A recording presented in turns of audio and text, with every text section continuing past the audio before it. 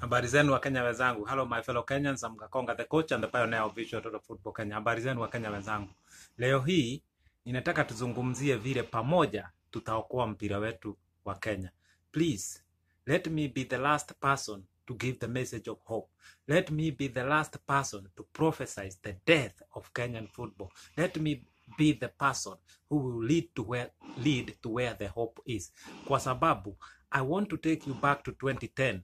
Dede Ayo from Ghana, when they came to Kenya, he said talents are there in Kenya, but the system is not allowing Kenya as a country to nurture his talents, to nurture those talents.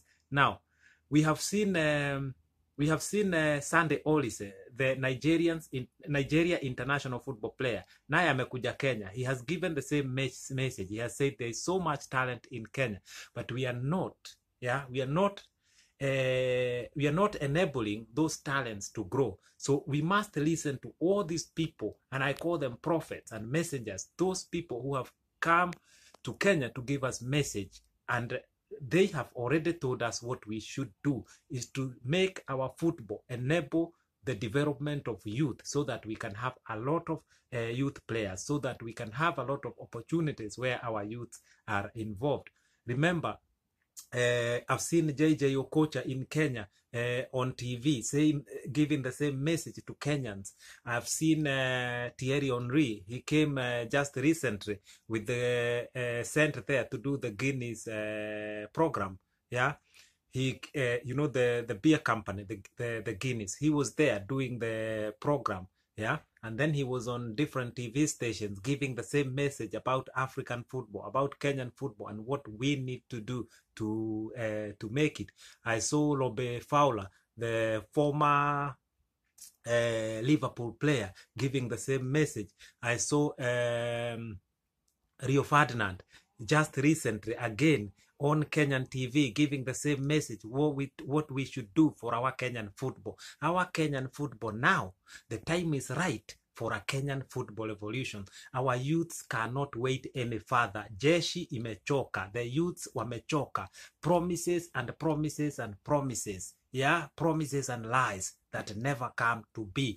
Jameni, we saw FKF last team called Team Change, this team of Nick Mwendwa. Please, I want you to give me the achievements of this team. Now 4 years are down. 4 years have passed. Tell me the achievement of Team Change, that team of Nick Mwendwa. But again, I don't want to focus on individuals. I want to focus on the system. The system of Kenyan football is rotten to the core. It is not allowing enough participation. It is not allowing enough opportunity. It is not giving the youths what they want when it comes to football. I saw Arsenal coaches in Kenya saying the same thing. I saw Everton coaches in Kenya saying the same thing. I saw Brentford coaches. They were somewhere in Syokimau at an academy helping to coach there. They gave the same message. So here the message is the message is consistent. It is the same message I have been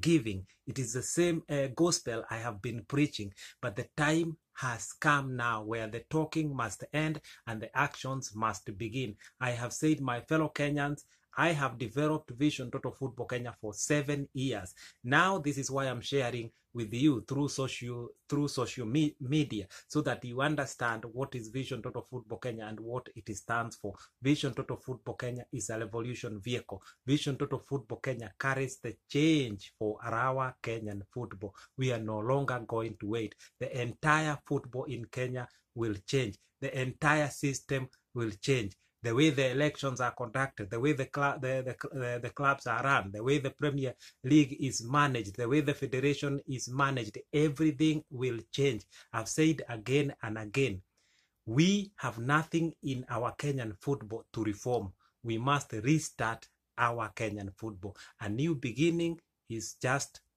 very, very near. Yeah. There is a new hope for our Kenyan football. Please, I want to be the last prophet who is bringing this message about hope and change. Let us now start actions. And I have said again, next year around April, I'm going to give the way forward, how actions are going to take place. This is not a rhetoric. These are not stories. These are not daydreams. This is the situation. The reality is here with us. I said before, again, 5 years ago, if we do nothing to our Kenyan Premier League, it is going to die. Today, I keep saying that's the reality. There's no single club that is not struggling in our Kenyan Premier League. The federation is singing the same song. Today, I'm receiving so many messages from the grassroots. Today, I received a message from Mandela, somebody who told me they have never heard of FKF since 1979. Watu wako Mandela hawajasikia kuhusu FKF. They have never seen FKF election. Nimepata message nyingine kutoka Western, county moja ya Western huko. They said they have never seen FKF election. Miaka nenda, miaka rudi. Wale watu hao wameniambia kuwa FKF representatives are there, but they do nothing. Ni pesa wanakula tu. I'm not making these stories. My fellow Kenyans, I'm here in London, but I understand the Kenyan situation well than most Kenyans. This is why I started developing Vision Total Football Kenya. This is why I'm so confident with the vision and the way forward. Once I share everything with every Kenyan, you are going to be shocked. Yeah, I'm going to take you in a journey that you never believed you will hear, that you never believed that it is possible. Yes, we can. I'm saying in 5 years' time, you will see total change in our Kenyan football. But that is going to need dedication. It is not an overnight change. It is going to need dedication. It is going to need people who are not, who do not have self-interest, yeah, selfishness, ambao wanataka kujiendeleza wao tu. Eventually, everyone will benefit from our Kenyan football. But we must now shelve our self-interest and see how we can develop our Kenyan football holistically so that everyone can have a chance. And going forward, we cannot just focus on talents only and those who are talented only, because this is what happens in Kenyan football. Everyone is talking about talents, but remember, we have talented people who will go on to playing. We have people who love football who will go on to become fans, coaches, referees, managers of football.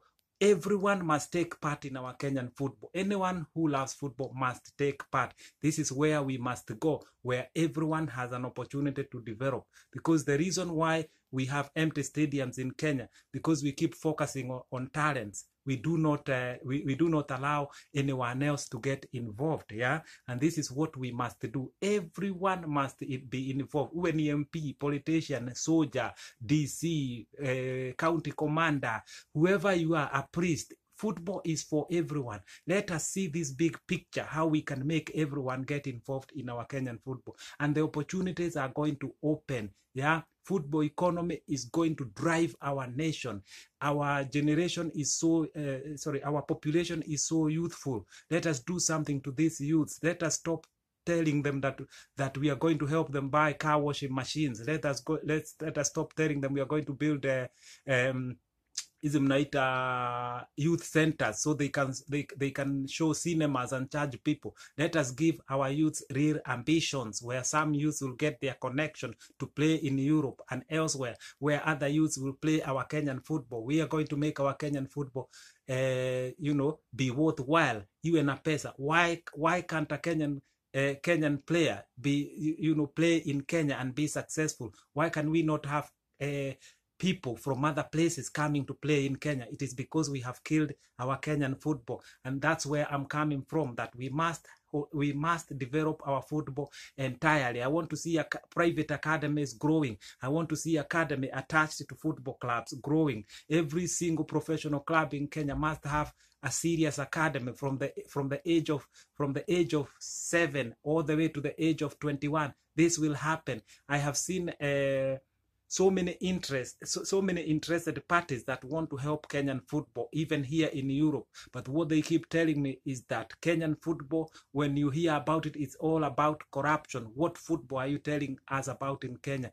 Most people here in Europe, they are saying they are willing to invest in Kenyan football, but they want to see a better system. They want to see a football that worth its name. So when I talk about this Kenyan football and Vision Total Football Kenya, is a well-researched vision. It is a well-developed vision. It is a roadmap to the future of our Kenyan football. We must shelve, individual interests. Let us develop our football together, and then everyone will benefit from it. Because what I find at the moment is that so many Kenyans, so many Kenyans have individual interest. They just want to do something that's going to benefit them and their family rather than the society and the football at large. But there are those who are so passionate about football and they want to take part in developing Kenyan football. Those few like-minded people, we are going to come together and make ile jeshi itaokoa mpira wetu wa Kenya. Our football in Kenya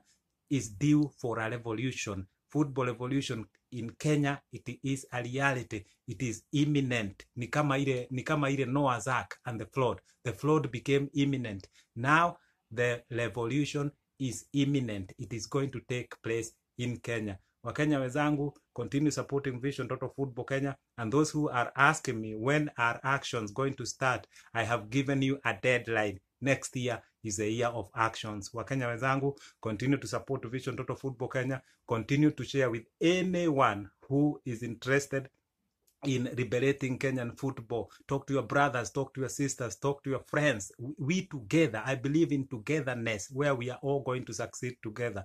Wakenya wenzangu, once again, if you are listening me through my YouTube, huko, remember to subscribe. If you're only listening me through the Facebook, please share, like, and comment. Once again, until next time, I live in peace. I'm gone. Kakonga, the coach and the pioneer of Vision Total Football Kenya. Love you all.